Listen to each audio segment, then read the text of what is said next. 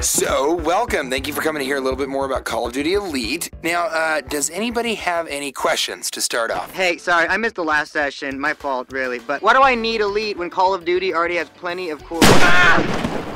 Somebody didn't raise their hand. Although that was a very good question, so I'm going to go ahead and answer it. So Call of Duty is kind of like this ballistic knife. Deadly, awesome, does some serious damage. Now, Call of Duty together with Elite is like this beautiful sticky grenade, slowly flying through the soft spring air and landing gently on the supple bosom of this fine plastic lady. Get it? No. Okay, not big on metaphors, are we? Well, you know what? Let me just give you some of the bullets on some of the free stuff that you get when you sign up for Elite. Get it? You know, bullets? Like in a bullet point presentation, but also we use them to kill one another. Come on! Nah, just roll it.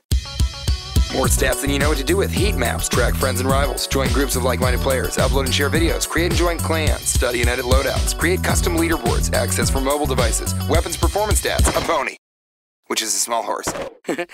Anybody on that one? Okay, so here's the deal. Signing up for Elite is free, but if you want to take your game to freakish new levels, you drop a little bit of coin, upgrade to the premium membership, get a ton more exclusive features, and compete daily for real prizes. Plus, you get all of the Call of Duty Modern Warfare 3 map packs. Yeah, excuse me there, sport. I get the whole upgrading thing gives you all the Modern Warfare 3 map packs and that you're a loser, but I'm already quintuple prestige. I could knock your hanky off with a hatchet from a mile away, so how's this gonna make me any better? First of all, it's not a hanky. It's a head kerchief. And second, are you really making the most of all that talent and humility? Can you compete in leagues and tournaments? Yes or no? Well, no. Can you play in custom events? No. Are you playing for real prizes? Not real prizes. Are you playing for a Jeep Wrangler? No. So there's no reason why you shouldn't just pull the trigger. Get it? Trigger? Forget it. I can see that didn't stick either.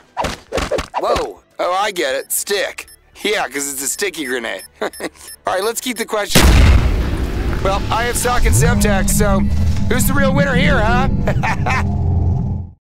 Pony intended for comedic purposes only and not actually included with the Call of Duty Elite service.